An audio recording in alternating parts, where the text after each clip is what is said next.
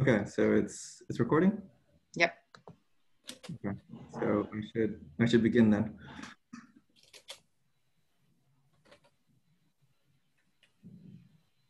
Yes, that's a yes. Okay.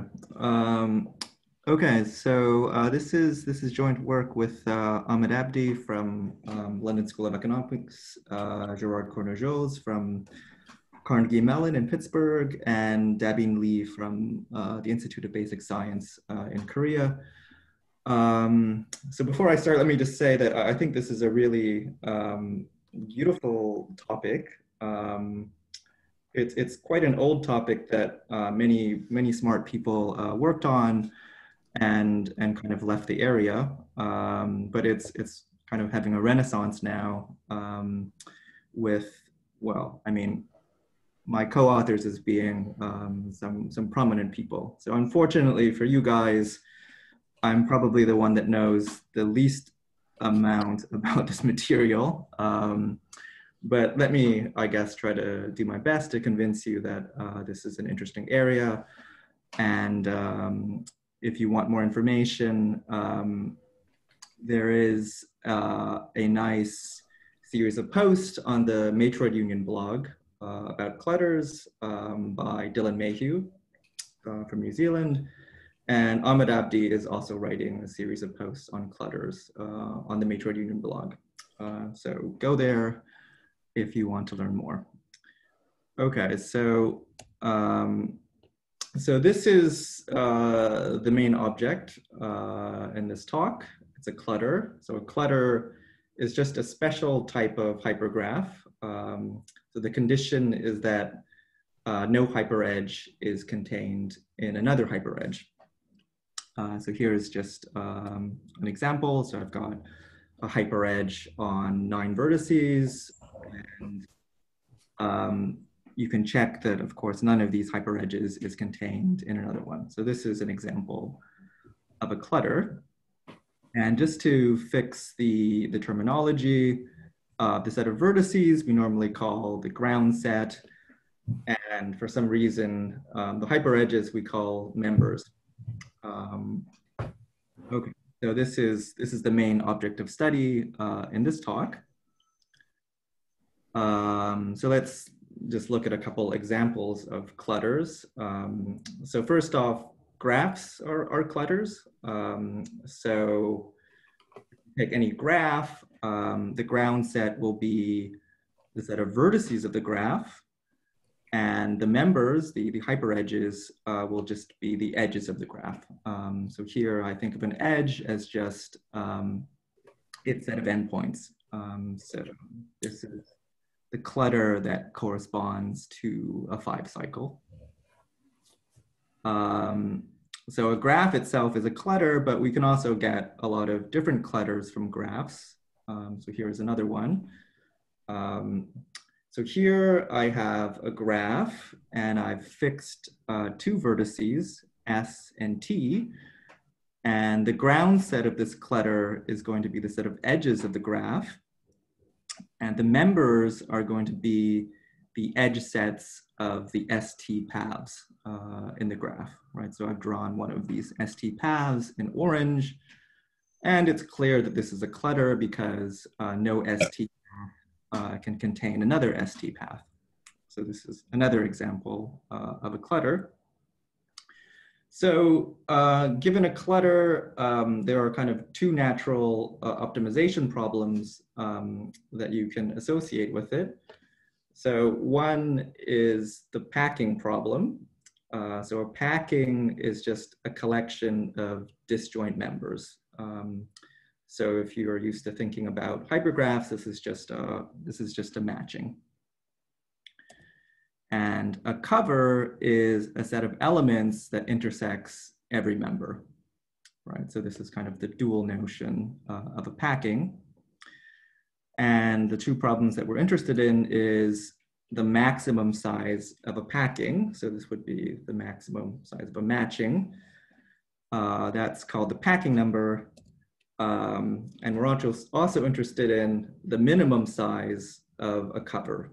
Right, so this is the smallest set of vertices that hits every hyperedge. So of course, the minimum is always at least the maximum. It seems counterintuitive, but of course, if you've got a packing, you need to at least choose one element from each one of those members in a cover, right? Because in a packing, those members are disjoint. So the minimum is at least the maximum, right? So let's just, I guess, look at these numbers for the examples that we've seen. So for a graph, this packing number is nothing but the size of a maximum matching, right? Because I need my members to be disjoint. So I'm looking at edges which are disjoint. So it's the size of a maximum matching. And in this particular example, I can find two edges that are disjoint. So the packing number is 2. The covering number is, well, a cover is something that intersects every edge. So it's a vertex cover. And so the covering number is just the size of a minimum vertex cover. And in this particular example, it's 3, right? So you need to actually choose 3 vertices to hit every edge, right? So these numbers are not necessarily equal, and we see that the covering number is more than the packing number in this example. So what about this clutter of ST paths? So it turns out that the packing number is 2. So for example, I can take the topmost ST path. Oh yeah, I can also use my mouse. So I can take the topmost ST path, and I can also pack in the bottommost ST path, and you can't do more than that. So the packing number is 2. The covering number, well, a cover is an ST cut, right? Because a cover has to hit every ST path. So it's a set of edges that disconnects S from T after you've removed them. And the smallest one is, for example, you can take both of the edges that are incident to S, right? That would be an ST cut, and that's an ST cut of size 2, right? So the covering number is 2, and in this example, packing is equal to covering, right? Okay, so, and this is a phenomenon that just holds in general, right? So for the clutter of ST paths, the packing number is always equal to the covering number, right? Okay, so so I guess there are 2 main questions that you could ask about clutters. So the first is, well, for which clutters can you compute the covering number efficiently? So that's going to be what this talk is about mostly. And the second question is, well, for which clutters can you compute the packing number efficiently? So I mean, I guess even for question 1, this is a very general question, because even for graphs, we don't exactly know for which graphs the vertex cover number can be computed efficiently. So even for clutters that come from graphs, this is quite a hard problem. So let's kind of look for some sufficient conditions that solve these problems. And what would be very nice is if you could solve both of these problems simultaneously, right? So let me explain what I mean by that. So what you could try to do, okay, so here we want to do something even more general. We want to solve the covering problem where we've got weights on the elements. So this W vector is just a set of weights on the elements. And what I've done here is I've just written out a linear program that encodes the covering problem, right? So what I want to do is I want to minimize the sum of the weights subject to these constraints. So for a cover, I need to cover every hyperedge, right? So I've got a constraint for every member, and the constraint says that if I sum up the X values for the elements in that member, I should get at least one, because this is supposed to be a cover, right? So if X was integer valued, or sorry, 0, 1 valued, the 0, 1 vectors would precisely correspond to covers, right? And so, so this is the linear programming relaxation of the covering problem. And if you write out the dual LP, you get this guy, right? So because I've got ones here, I'm going to maximize basically just the sum of the y's. So this one goes here. And then I've got a constraint now for each element. And I've got a variable for each member, right?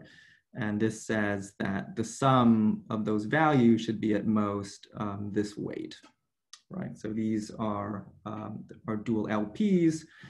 So we know by LP duality that at least the fractional values of these guys are equal. But if I insist that these things are integer, they might not be equal, right? So the nicest thing that could happen is the following.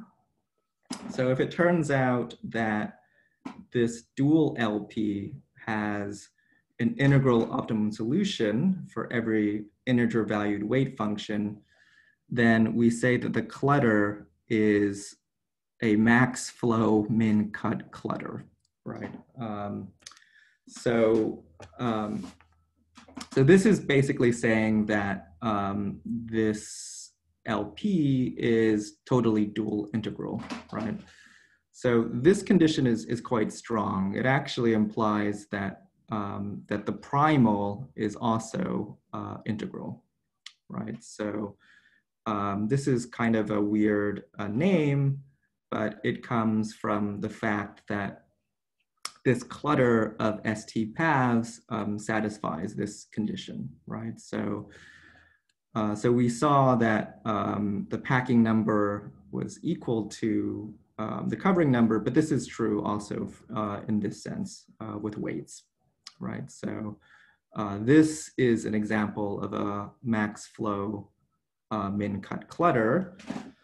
And you can prove that, well, you can prove that by the max flow min cut theorem. So that's where the name comes from.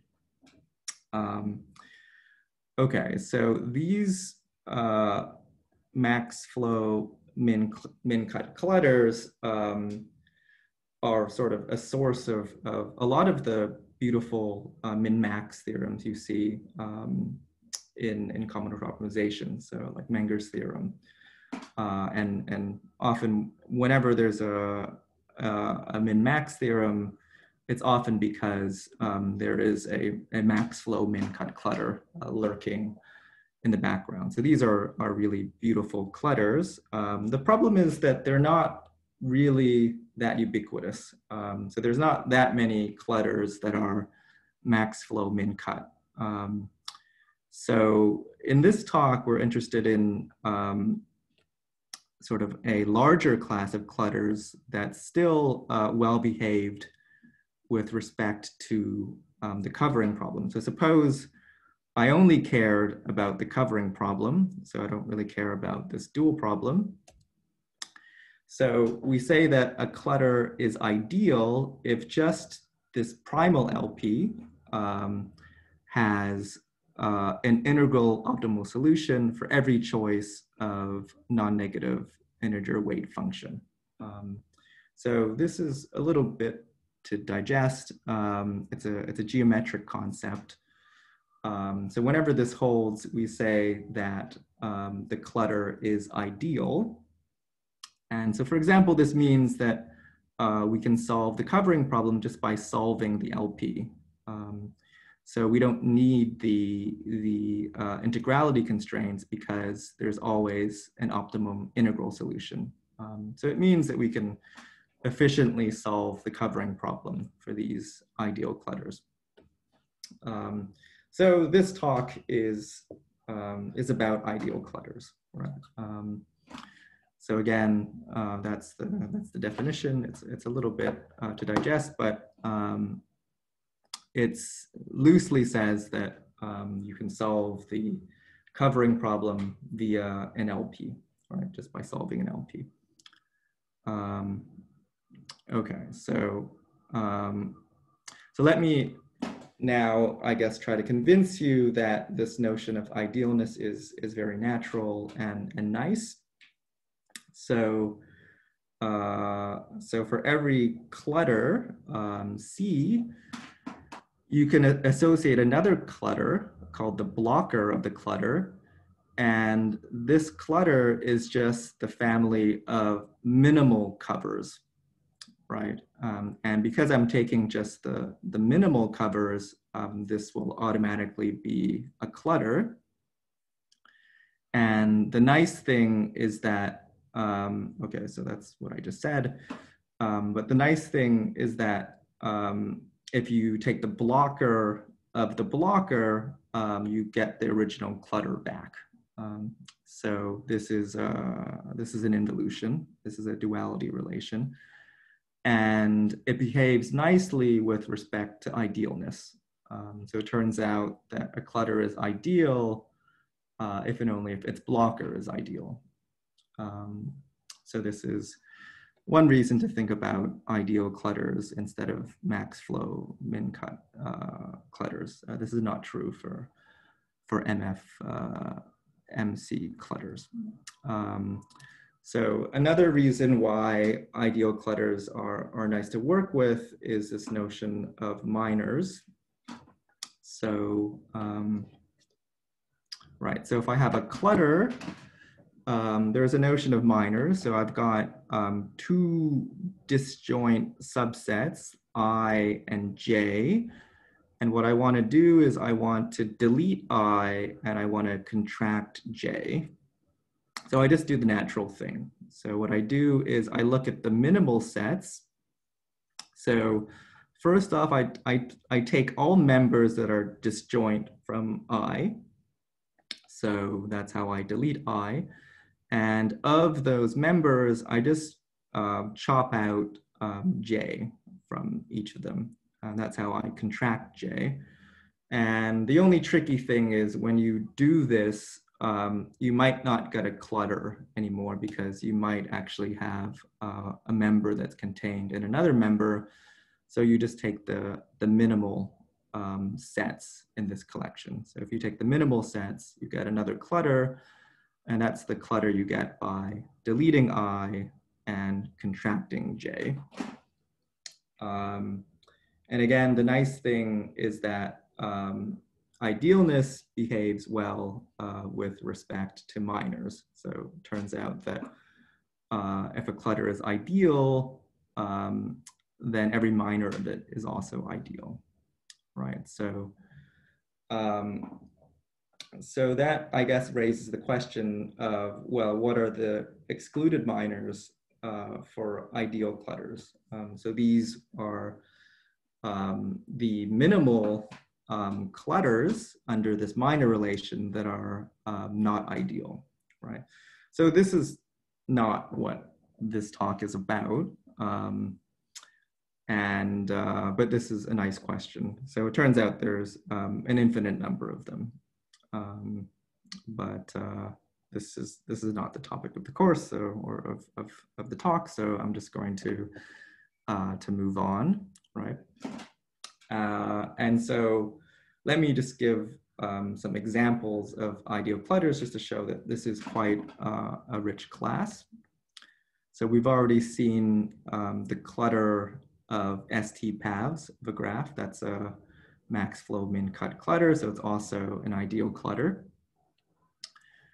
There's also the clutter of edges of a bipartite graph. So we already saw that for a general graph, you don't get an ideal clutter necessarily, but if you restrict to a bipartite graph, by Koenig's theorem, you actually get an ideal clutter. So these totally unimodular matrices also give you ideal clutters. So what this means is for every clutter, you can associate a matrix, which is just the incidence matrix of the clutter. So, so the rows of the clutter are the members and the columns are the elements, and you put a 1 if an element is in that member, right? And if that matrix turns out to be a TU matrix, so this means that all the subdeterminants are 1, 0, or -1, you get an ideal clutter. So this is another rich source of examples. So by the Lucchese-Younger theorem, the die cuts, the directed cuts of a die graph, so these are just the cuts where all the arcs go in the same direction. This is also a clutter, an ideal clutter. And for the matroid theorists out there, the odd circuits of an odd K5 minor free sine graph, that's also an ideal clutter. So I won't say what that is. It's not so important for the rest of the talk. Okay, so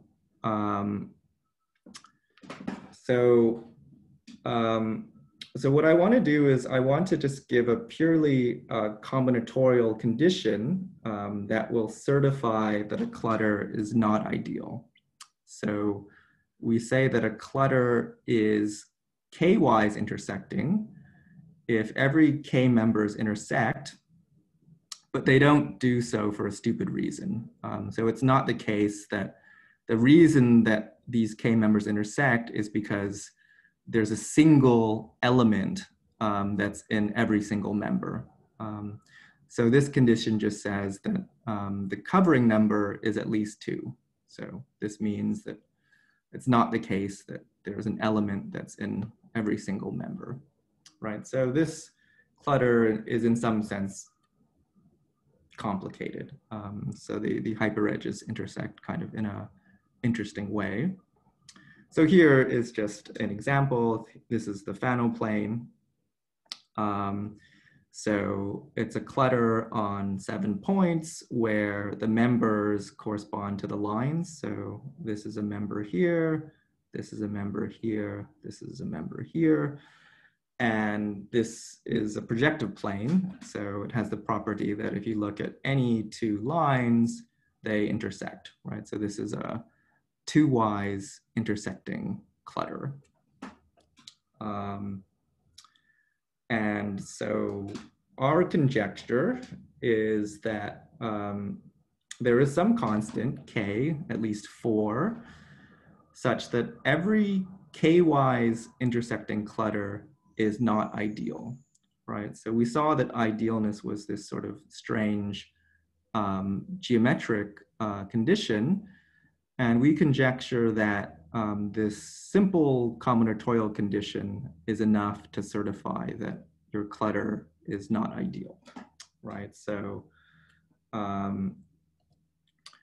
so it turns out that this is false for k equals 3. So I'll give a proof of this later, where the example comes from the Peterson graph, right? As most counterexamples do.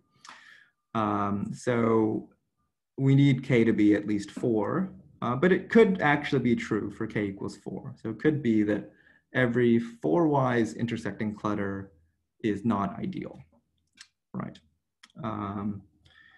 And assuming a conjecture of Paul Seymour from 1975, our conjecture is true for k equals 5. So, so this is some evidence that the conjecture is true. And our main result is that our conjecture is true for the class of binary clutters. So I'll say what a binary clutter is in a moment. So this is our main result, and this is kind of further evidence that the conjecture is true, right? And like I said, we also show that there is a three-wise intersecting binary ideal clutter. So this comes from the Peterson graph. So we'll see that in a moment. So you might not really like this k-wise intersecting property, but if you like thinking about hypergraphs, there is a kind of a reinterpretation of this condition in terms of the chromatic number of the clutter. So let's say this K coloring of the clutter this is just the hypergraph definition of a K coloring. Well, okay, there are more than one definition of how to color a hypergraph, but this one is quite natural. So what I do is I assign colors to the vertices of my hypergraph in such a way that no hyperedge is monochromatic. So it shouldn't be that all the elements of a hyperedge are the same color, right? So if your hypergraph were a graph, this is just the normal notion of coloring, right? So it just says that the endpoints of your edge have to be different colors, right? And the chromatic number of the clutter is just the smallest k for which the clutter has a k coloring, right? So it turns out that our conjecture rephrased is really about the chromatic number of clutters, right? So it says that there is some k, that's at least 4, such that every ideal clutter, so there's a condition that says that, right, so if I want to color a hypergraph, it doesn't really make sense if I've got hyperedges of size at most 1, right? So, I mean, if I've got a hyperedge with just one vertex, then there's no way that I can color so that that thing is not monochromatic because it only has one vertex. So of course I need this condition to be able to even color the hypergraph. But as long as I have this, then it says that every ideal clutter, which was, remember, this geometric condition, has bounded chromatic number, right? So that's what our conjecture says in terms of coloring, right? So if you're ideal, then you actually have bounded chromatic number. So let me at least prove the equivalence of this rephrase conjecture in terms of the chromatic number and our original conjecture, right? So the main lemma you need is this relationship between the chromatic number and k-wise intersecting, right? So it turns out that the chromatic number of a clutter is at most k, if and only if the blocker is not k-wise intersecting, right? So, so if you prove this, then this is another way. This is how you kind of rephrase our main conjecture. And the proof of this is quite easy, right? So, so let me at least just show one direction. The other direction is pretty much the same.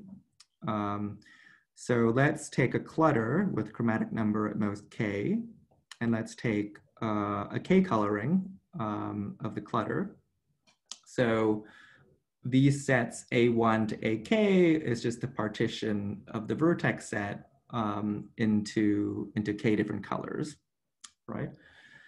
So what that means is that in each of these color classes, I better not have some member that's completely contained in some AI, right? Because this is a coloring, right?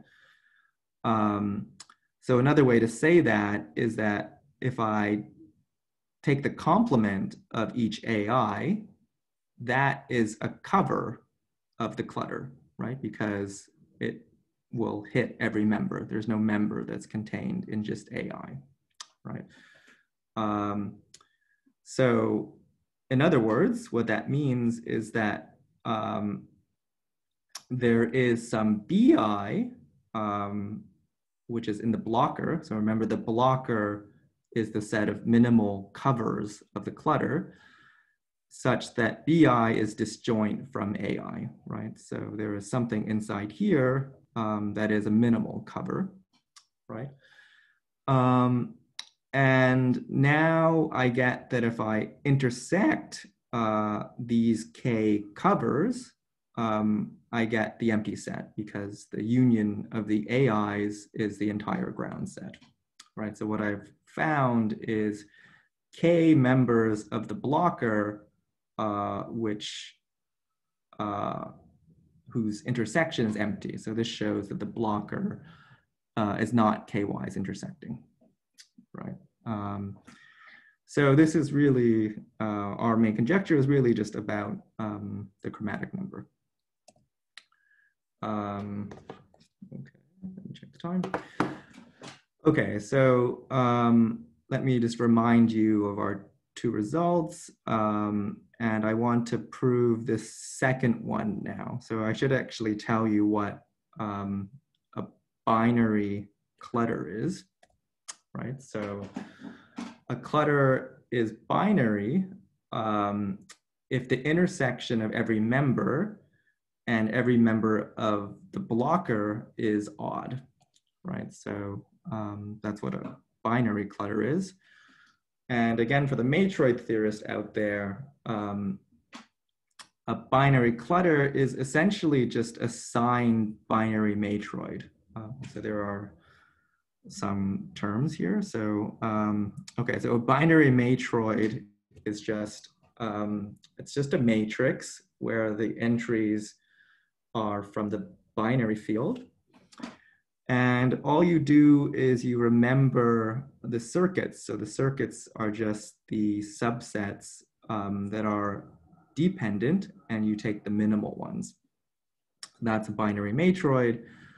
And a signed binary matroid is where you've got a signing of the elements, and a circuit is odd if it contains an odd number of elements from the signing, right? So, so a clutter is binary if and only if you can represent it as the set of odd circuits of some signed binary matroid, right? So you can either think of binary clutters by this condition, or you can think of them as signed binary matroids. And we need another class of clutters, which are called cuboids. So let me just define what a cuboid is. So you start off with your favorite set of 0, 1 points. And so these are subsets of an n-element set. And the cuboid will be some subset of a 2n element set. So the dimension increases by a factor of 2. So what you do is for every point in S, you inflate it by taking the complement. So if X is in your set, then this sort of buddy of X is not in the set, right? And you do this over all points of S. So an example will make this clear, right? So, right, so I've got a subset of 0, 1 points, say living in the 3-dimensional cube. So say I've got 0, 0, 0, 0, 1, 0, and 1, 1, 1. Of course, I can think of these as sets. This is the empty set. This is the set that contains all 3 points. And the cuboid of this set S is where it's a subset of a 6-element set. And for every point here, I take the complement. So so for this 0, 0, 0, I stick ones beside it. For 0, 1, 0, this is a 0, so that becomes a 1. That's a 1, so that becomes a 0. That's a 0, and that becomes a 1. So I have these extra coordinates where I just take the complement of the corresponding element, right? So that's the cuboid, and some remarks are in order.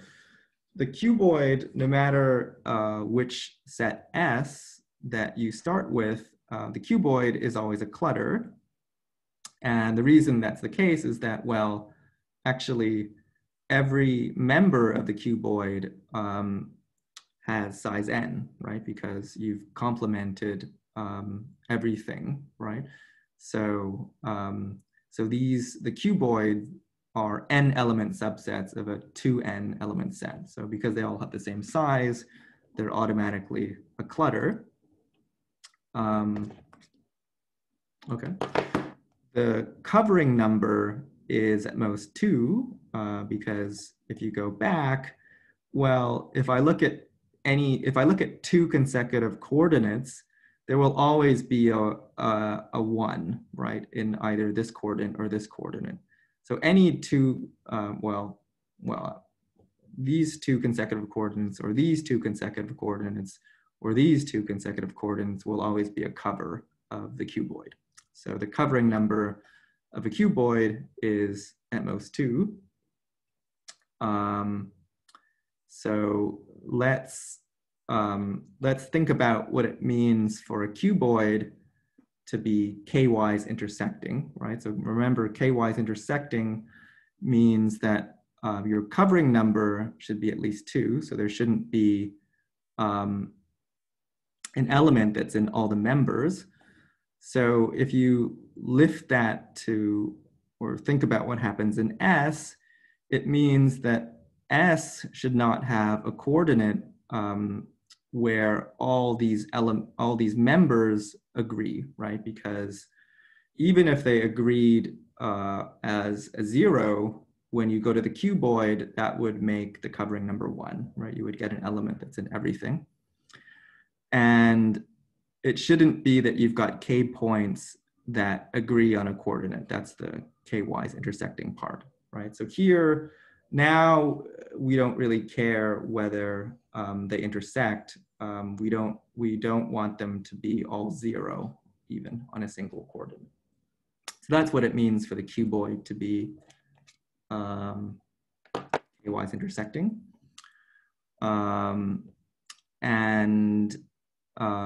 Right, so we say that a set is cube ideal if the cuboid of S is ideal, right? So, so you don't have to, I guess, read this theorem, but this is a characterization of when a set is cube ideal, right? So we know actually precisely when a set is cube ideal. It means you can, right, so it means every facet is described by one of these inequalities, which I won't say what they are, but the upshot is that we understand what cube ideal sets are. And it's a theorem of Seymour that the cycle space of every graph is a cube ideal set. So the cycle space of a graph is, well, so you take the set of cycles of your graph, and then you just add them together. So you do addition modulo 2.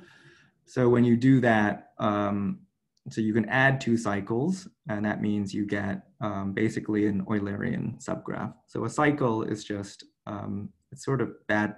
So the notation kind of clashes, but so for us, a cycle is just a set of edges where all the vertices have even degree, right? So if you take the set of cycles of every graph, that is always a cube ideal set, right? Okay. So, right. So now let's think about what it means for the cycle space to be k-wise intersecting. So if your cycles agree on a coordinate, it means that your graph has a bridge, right? So, right. So that's sort of the only way that these cycles will agree on a coordinate, and this cycle space has k plus 1 points that don't agree on a coordinate if and only if you can write the edges as the union of at most k cycles, right? So with these 2 points, we're kind of now ready to prove this second theorem, right? This example that shows that there are 3-wise intersecting binary ideal clutters. So the proof comes from the Peterson graph, of course. So here is the Peterson graph, right? And so by those 2 bullet points, I want to show that the cuboid of the cycle space of the Peterson graph gives me a ideal 3-wise intersecting clutter, which means that I've got to show that the Peterson graph is not the union of 2 cycles. So remember, a cycle is an Eulerian subgraph, right? So of course, the Peterson graph is bridgeless, so it satisfies this first condition here. And I'm now going to show that it's not the union of 2 cycles, right? So remember, cycle means Eulerian subgraph. So suppose it is, suppose I can write the edges as the union of C1 and C2, right? So what that means is that if I take the complement of C1 and the complement of C2, I get Postman sets. So a Postman set is kind of the opposite of an Eulerian subgraph. It's a subgraph where all the vertices have odd degree, right? So the Peterson graph is cubic. So if I remove an Eulerian subgraph, I get a subgraph where all the vertices have odd degree, right? So these are Postman sets. And because these 2 cycles together, their union is the entire set of edges, M1 and M2 are obviously disjoint, right? So I've got 2 disjoint sets of edges where all the vertices have odd degree. So it can't be that, so that degree is either 1 or 3, but it can't be that the degree is 3, right? Because these guys are disjoint, right? So, so if one of them had degree 3 at a vertex, then it would not be disjoint from the other guy because that guy has also degree 1 or 3 at that vertex, right? So these guys are actually perfect matchings, right? Because degree 3 is not possible. So what I've found are 2 disjoint perfect matchings of the Peterson graph. And what that means is that there's also a third perfect matching because I can just subtract both of these guys out. So what I've done is I've written the Peterson graph as the union of 3 disjoint perfect matchings. All right, but you know, from your graph theory class, you probably proved that the Peterson graph is not 3-edge colorable, right? So it's a snark, right? So this is a contradiction, right? So so it's so I cannot write the edges of the Peterson graph as the union of two cycles. So that shows that the cuboid of the cycle space of Peterson is a, well, I didn't show that it's binary, but it is binary. So it is a three-wise intersecting ideal clutter, right? So let me just quickly finish up. I should finish soon, I guess, right, Nina?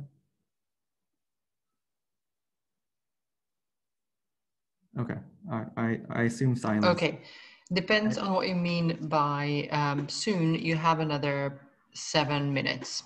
7 minutes, okay. Okay, I'll probably finish sooner than that. So let me, I guess for the remainder, just give the sketch of the main theorem that every binary four-wise intersecting clutter is not ideal. So the first step is that somewhat surprisingly, we show that we only need to prove the conjecture for cuboids. So cuboids seemed kind of restrictive, where you start with a set and you make this enlarged cuboid, but they're the only things you actually have to prove the conjecture for.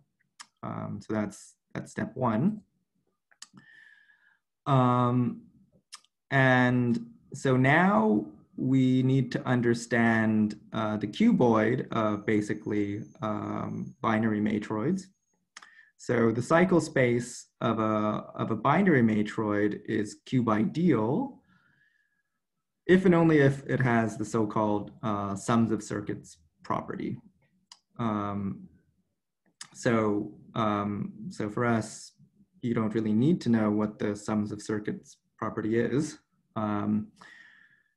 but there's a decomposition theorem for the sums of circuits property, right? So Seymour proved that you can get all the binary matroids with the sums of circuits properties basically by gluing together graphic matroids and some, well, two other matroids, the Fano and the dual of the Wagner graph.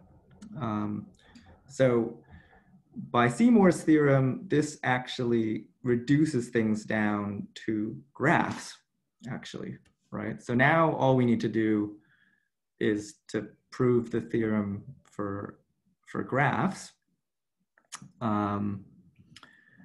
So how do we do that? Well, we just use the 8-flow theorem, right? So proving the theorem for graphs means I want to show that every bridgeless graph, I can write the edges of every bridgeless graph as the union of a constant number of cycles. So remember, a cycle is just an Eulerian subgraph.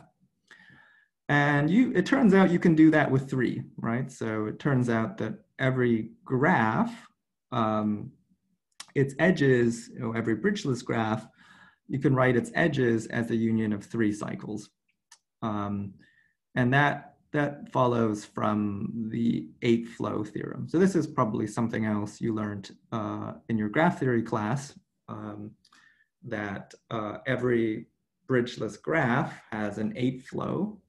So normally the 8-flow theorem you think of as orienting your edges and then assigning numbers from 1 to 8, so that at every vertex, the flow in is equal to the flow out. That's what an 8-flow is. But there's some classic flow theorems that say, well, your graph has an 8-flow if and only if it has a Z8 flow, so a flow over Z8.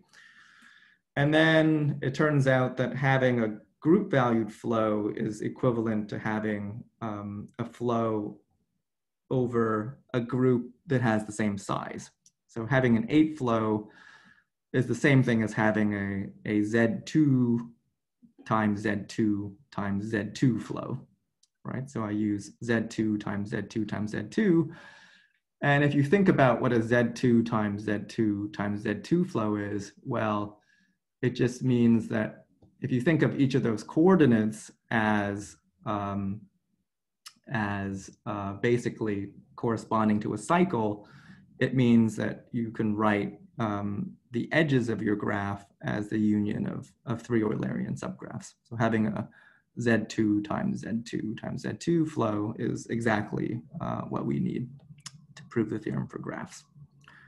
Okay, so I think I will stop there and take questions. Thanks. Thank you, Tony.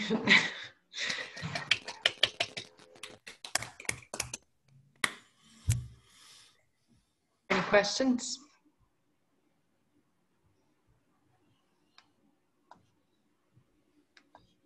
Sure, I'll ask a question.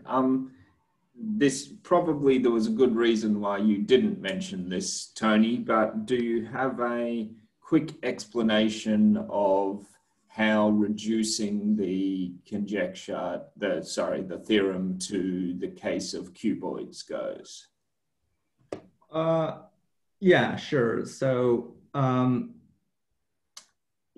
it turns out that if you kind of look at a minimal counterexample, they're what we call like tangled clutters. So you can always kind of delete things to like reduce the covering number down to 2 exactly.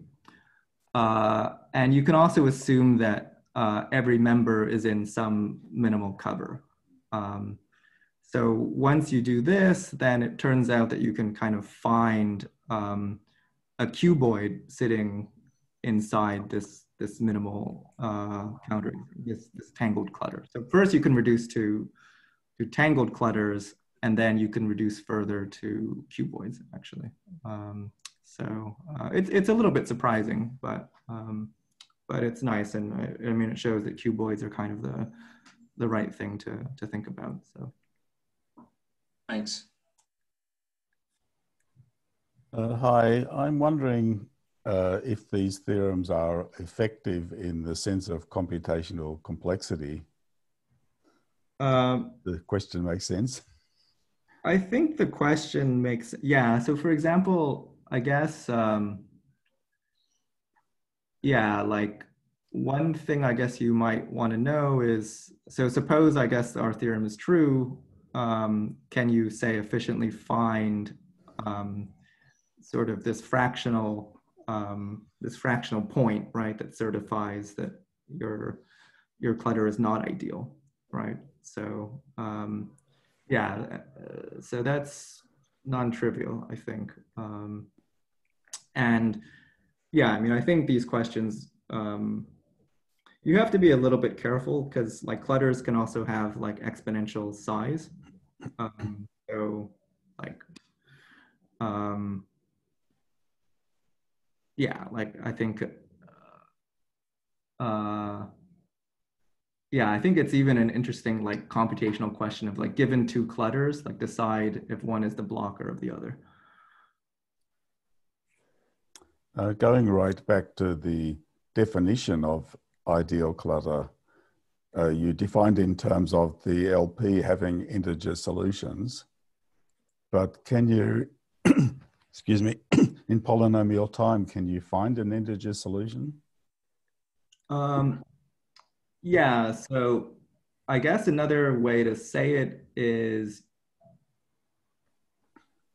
that, yeah, because this actually holds for all the integer weight functions, an equivalent way to say it is just to, right, so that means you can optimize in any integer direction.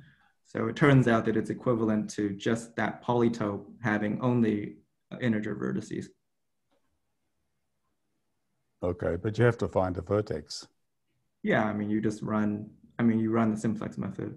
The simplex method's not polynomial time. Well, okay, I mean, I'm giving you a hard time. No, no, okay. It's actually the you can find polynomial time methods like interior point method Yeah. usually don't give you a vertex. Oh, right. Yes, yes. So, yeah, but yeah, that's a good point.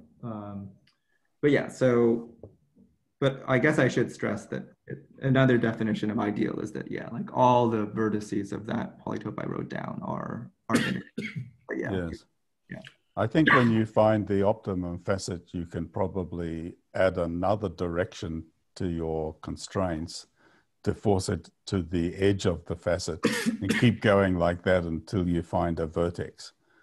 But working out the details is another matter. And I think it's an interesting question. Yeah, like if you're not ideal to find this,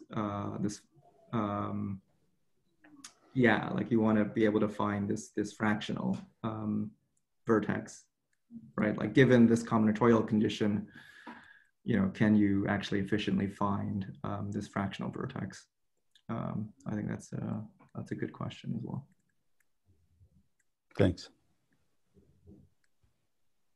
And more on computation. So your characterization of the cube ideal clutters, is that somehow effective combinatorially or computationally?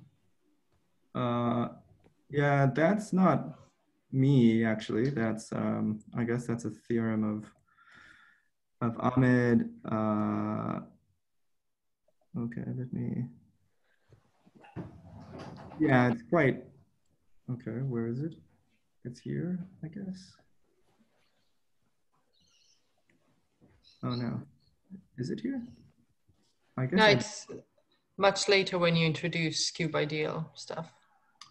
Yeah, so anyway, that's a theorem of, I guess, Ahmed, I think Gerard, Natalia Gurakanova, and Devine. Oh yeah, here it is. Yeah, so I guess I just have to say what these generalized set covering inequalities are, but they're pretty clean, I guess, right? So it means that, yeah, you just have disjoint sets, and every facet should be given by, I mean, these are easy, and these actually are pretty clean, I think, as well, right? So, right, so I guess the question is, yeah, it's also a good algorithmic question of deciding cube idealness, right? But this, I guess, it was not really going to be constructive because I think deciding, wait, maybe, yeah, I'm not sure. I don't, yeah. So there is an algorithmic question of deciding cube idealness.